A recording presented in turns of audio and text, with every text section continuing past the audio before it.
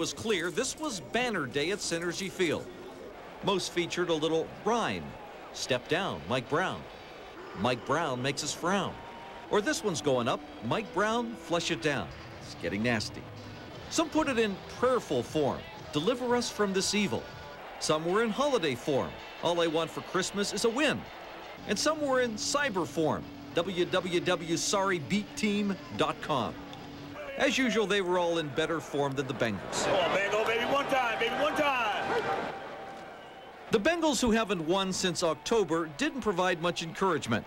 On the Bills' first play from scrimmage, Doug Flutie hit Eric Moulds, who had run past Ashley Ambrose. 55 yards, the Bills were at the 11. We wanted to be aggressive. I mean, we didn't want to come out and just play and, you know, try to let them make mistakes and beat themselves. It took them 3 more plays, all runs to get it in. Antoine Smith did each one, 7-0 Bills. Offensively, this is how things started for the Bengals. Ted Washington slid between Mike Goff and Derek Brills to drop Neil O'Donnell. A 20-yard field goal finished another Bills drive. They led at the end of a quarter, 10-0. One fan urged the Bengals to get rid of both the offense and the defense at this point. Also noteworthy was that Neil O'Donnell came off the field seemingly bothered by a hand injury. But early in the second quarter, the defense made a couple of plays happen. First, slippery Doug Flutie was smacked for a loss by rookie Brian Simmons. Then this. Second down, 15 at the 15. Bengals trying to make them cough it up now and get the ball in pretty good scoring position if that happens. Here comes Takeo Spikes, and he unloads, and there's a pickoff at the 15-yard line. Simmons down to the 10, to the 5, to the 3. Flutie was thinking a slant, and I cut off the inside, and the other guy, I think he kind of changed the route and tried to go out. You know, tried to come in and then press back out, and Flutie was thinking a slant and threw it right to me. The Bengals took one play to move back on a penalty, but on the next play, O'Donnell hit Darnay Scott in the right corner of the end zone. The Bengals had 6. They didn't get 7 because the point after snap, skim past Lee Johnson. It was just a bullet snap and a little low and just didn't have my hands there. Despite that flub, the Bengals picked up some steam. Watch Flutie go to pass, and then when he looked to get away, he ran smack dab into Renard Wilson. Getting the ball back, O'Donnell passes to Pickens into Bills territory. 2 plays later, he waited until Pickens broke into the clear, and Carl was able to carry down to the 8-yard line. The Bengals moved to the 3. That's when O'Donnell hit Pickens cutting across the goal line. The ball's knocked loose, but they ruled he had crossed the plane. Something to shout about. The Bengals had a 13-10 lead. Not that all was forgiven. Some creative soul deftly dropped a protest sign right in front of Mike Brown's box. The crafty culprit was never discovered.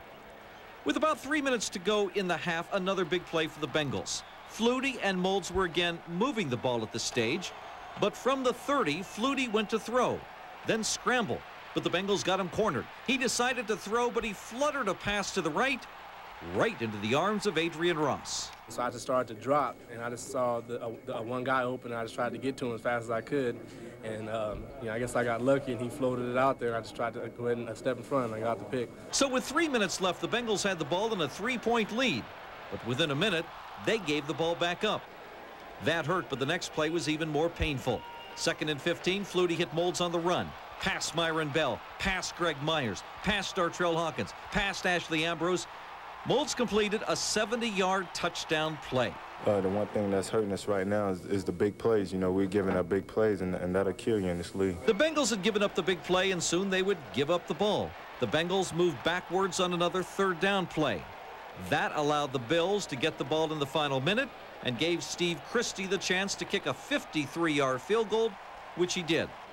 The Bills led by 7. The fans were urged to walk out, and the Bengals were again starting to look like Larry Curly and Mike.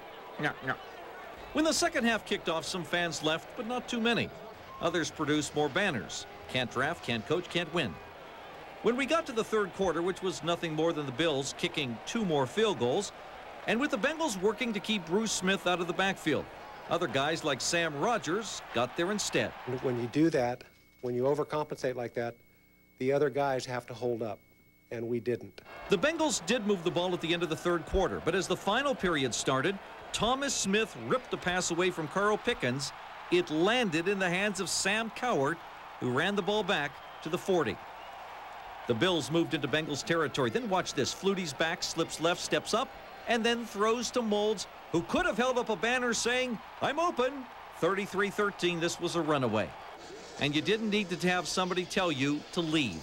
You just did it without hesitation. Now some stayed to get into fistfights. Others stayed to taunt. Look at this Buffalo fan dancing and making sure the fans around him knew the Bills were up by 20 points.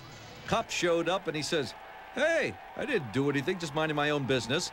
But the cop bounces him anyway. And then this guy starts going up the steps and doing it again. Hope this guy tries the same thing in Pittsburgh or Cleveland.